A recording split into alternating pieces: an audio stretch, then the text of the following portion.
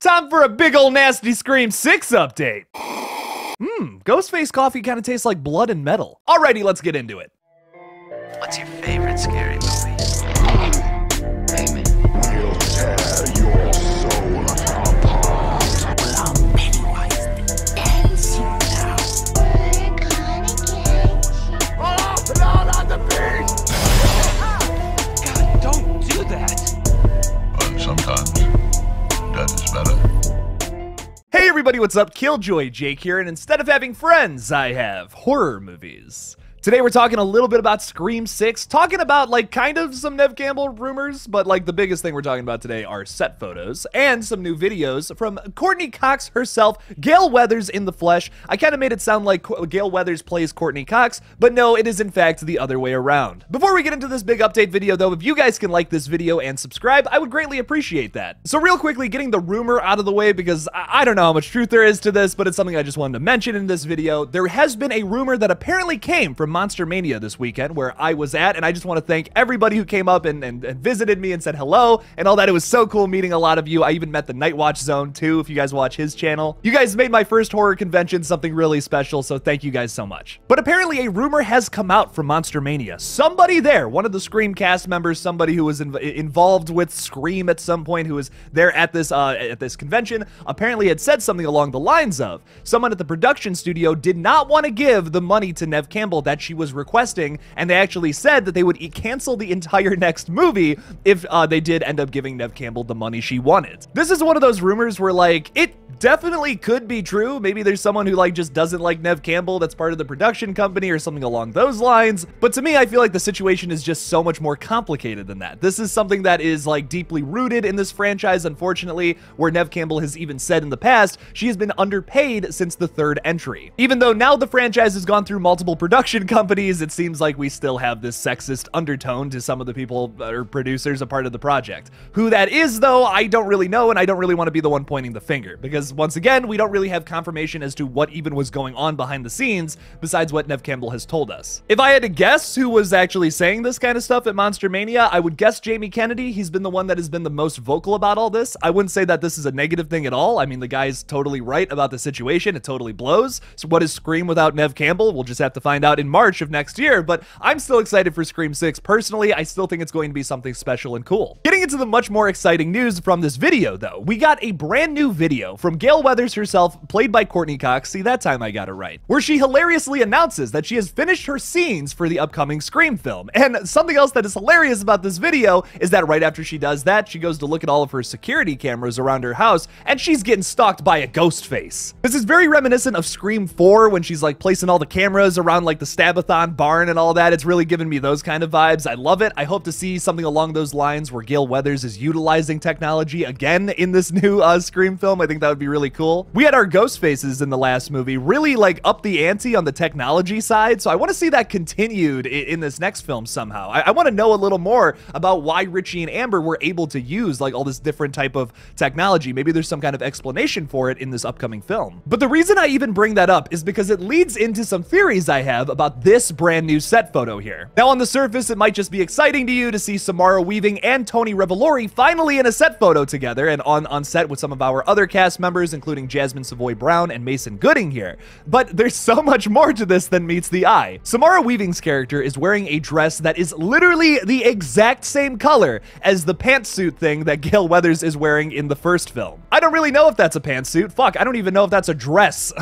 You come to this channel for horror news, not like fashion information. Fight me. But although not the same article of clothing, it is the exact same color. I mean, look at this. Here's a side-by-side. It is the same color. So could this be a clue as to what Samara Weaving's character is going to be like in this new film? Possibly an up-and-coming reporter, just like how Gale Weathers was in that first Scream. Personally, I think that would be great if they made Samara Weaving's character some sort of like up-and-coming reporter that is possibly challenging Gale Weathers. That could be kind of cool to see her go through that struggle. Something that all 5 of the Scream movies do really well is that your 3 main characters, that's Dewey, Gale, and Sydney, they always go through some kind of life-changing experience or arc throughout these movies that is so different for a slasher film. It's arguably one of the biggest reasons people keep coming back to these films, and now without Dewey and without Sydney, they have a lot more time to focus on Gale's character. So I really really hope she is a massive part of the plotline of this movie and we can see her go through the struggles of possibly being replaced by a younger reporter. But this is where it gets interesting because Samara Weaving is heavily theorized to be the killer in Scream 6. I'm kind of on that train myself. I mean, not only has she played a killer in the past, but she has also worked with Radio Silence previously on Ready or Not, which is arguably their biggest film before Scream. Did I say arguably? No, like it actually is. And for her to already be playing an antagonist when she's introduced, yeah, she's a massive red herring right from the get-go. Now, I think they have two opportunities with her character here. One, yeah, you could just make her a killer, like totally blatantly obvious the entire time, so much so to the point where maybe the audience is like, okay, no, that's way too obvious, it can't be her, and then, oh my god, it is her, just like how they did with like Billy Loomis in the first film. They also have an opportunity to give us a really shocking reveal towards the end of the film, though. Make it so clearly obvious that it's her, and then kill her off right before the ghost faces are revealed to be two completely separate other people, or maybe three, fingers crossed. But here's the weird thing about all of this, and the one reason why this theory may or may not work. Courtney Cox did just post that video where she said she's done with all of her scenes, and then we got this set photo. That's how they were released online via Courtney Cox's Instagram and also the Scream Twitter page. Now, once again, with these set photos and videos, there are two things that could have happened here. Maybe I'm just a complete idiot and they're actually not going to be in any scenes together. Samara Weaving is just randomly wearing a dress that is quite literally the same color as Gale Weathers' pantsuit jacket thing, whatever she's wearing in the first Scream. Or, hear me out here, put on your tinfoil hat for a second, maybe they had Courtney Cox post this video first so that they can then post that picture on the Scream Twitter account so that people wouldn't be speculating that they would be in the same scene together. Maybe this is a picture from like a couple of weeks ago. The other thing that kind of supports that theory is that if they go the Debbie Salt route, which is basically if you go back to Scream 2 and watch all of Debbie Salt's scenes, they kind of just feel like punch-ins because you only ever see Debbie Salt with Gale Weathers prior to her reveal towards the end of the film. So they could be taking the same approach with Samara Weaving's character here in Scream 6, where the only time you see her on screen is with Gale Weathers.